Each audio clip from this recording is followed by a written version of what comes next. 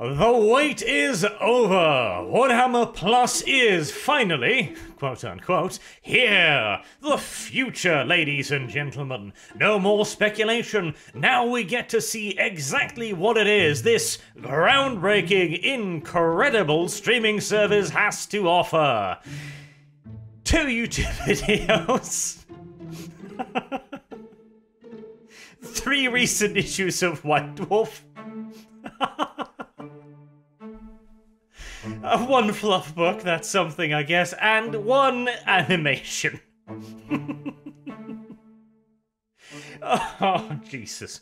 Right, so when I first started talking about this and heard about it, I figured that, alright, the Warhammer Vault, that's gonna be the big seller here, right? Because honestly, access to a bunch of old fluff books, like I imagined they would put, well, everything up there, really. I expected all of the rule books to be there, or maybe not rule books, because I guess you do have to pay for that, but at the very least all of the fluff books.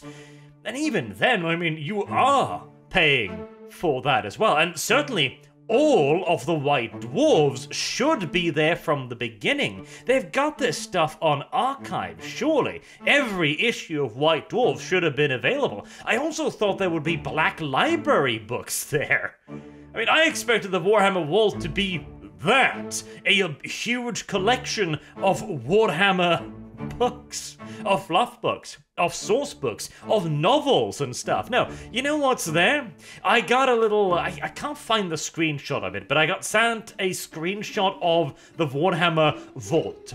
It's the Gathering Storm books and about a dozen or so White Dwarfs. Jesus Christ. And as for the exclusive shows, remember when I was like, okay, the charitable interpretation is that you get all of the listed exclusive shows each week. So you get a lore video, you get battle report, and you get a Citadel Masterclass Painter, right? No, of course not. You get however many videos GW feels like producing on that particular week. This time, it's our battle report, and how to hold up a single miniature in front of your face and spray it with black paint. Literally, black power armor. How to base coat. Oh, man, the standard of this stuff. Sky high. And hey, at least credit where credit is due, there's an animation. And you know what? If they manage to keep up 1 animation every week, that's not bad. That might actually kinda be worth the price, although even then, that's a steep asking cost for what is now only the animation side of thing, with even less books and a couple of YouTube videos. And hey, that's if you can get the damn thing to work. Of course. Nobody expected GW to be able to pull off the technical side of things, as I've received quite a lot of screenshots. These here were sent to me by Maka from the Outer Circle, which basically just shows a bunch of people saying that they have subscribed, the money has disappeared, but they didn't get access because they immediately got an email telling them that it's really unfortunate that you've ended your subscription. Oh, and this one I got sent to. I mean, the Warhammer Vault exists to preserve the rich lore and background of Warhammer 40k and Warhammer Age of Sigmar. As such, outdated game scenarios and new rules have been removed from this publication. Pay GW for Warhammer Plus subscription like a good pay pig. Get access to the Warhammer Vault. Ooh, what a library of gems! It's 3 post-2015 White Dwarves, with half of the pages missing.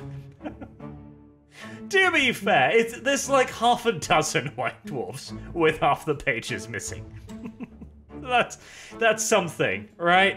I mean, I had genuinely expected there to be Black Library books there. I'd expected the fluff books, like practically, because they used to release a lot of cool fluff books. Like all of the Liber Chaotica books should be in there. The Liber the Necromancy book should be in there. Like the Vivisection book, the Race book, all of that stuff should be there. And of course, it isn't. Oh, and as a little note as well, they quickly added in some minor changes here and there to the deal too. If you go to the frequently asked question page, you remember how they said that they'd update their servers every Wednesday with new content. Well, we'll add new content to the Warhammer Plus TV and the Warhammer Vault most Wednesdays.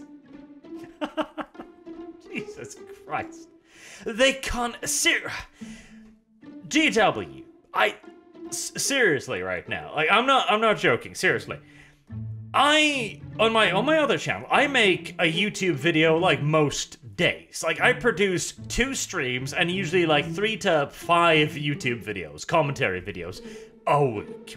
Plus a lore video on this channel, plus whatever extra content when you make a whoopsie. That's me, one person, okay?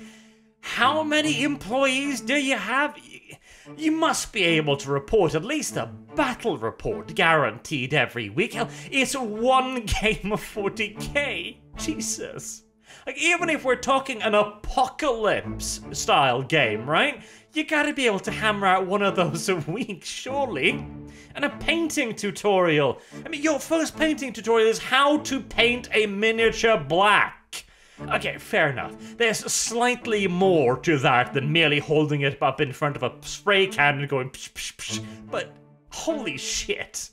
That's it? Not like a how to paint Sanguinius to our level. No. How to paint black armor black. And, of course, the free miniatures. People have pointed this out too, like, oh, a free miniature? I'd just sign up 1 month for the free miniature. They thought of that. Oh boy, yes, they thought of that. And at least they are adding subtitles. Now, they didn't add subtitles to Hammer and Bolter, so I'm questioning why they didn't, now that they are saying they will, but oh well, you know, promises and GW, they two do not necessarily get along all that well. Again, I'll be the first to admit, I absolutely have an axe to grind with GW over this, and all of the various actions they are taking, which in my opinion do nothing but hurt the fandom and their setting. But Jesus, you have to laugh because the only other option is to cry. They sniped out all of the fan animators for this. A YouTube video on painting black armor, and a battle report. Oh, and not to forget, 3, not even the good old white dwarves, the ones with the cool-ass battle reports for yesteryear, like those were really fun. But no, 3 recent white dwarves, so you get access to their commercial magazine. Christ, this entire thing is nothing more than a bloody ad. That's all this is. This isn't a fan thing. This isn't for the fans. This isn't more Warhammer more often. This is a pay-to-watch advertisement service where you get access to how to use our paint, how to play with our models, how to watch our models be dropped, and of course, how to get easy access to our literal advertisement magazine. Jesus. Man, I mean, my expectations were low. They really were. I expected the Warhammer Vault again to be the only thing really worthwhile. Stupid me. Stupid me indeed. I expected 3 YouTube videos a week, and hey, at least they exceeded my expectation with the animations. Again, if there's 1 a week, that's something. I mean, they've sacrificed all of the other content to the point that now it's merely just a animation streaming service, but oh well. Yeah, something, isn't it? Yeah. I repeat it once more. If you're gonna boycott anything, this is certainly the least sacrifice. Until next time, I've been Arch. Thank you all very much for watching, and I hope to see you all again soon. Have a good day.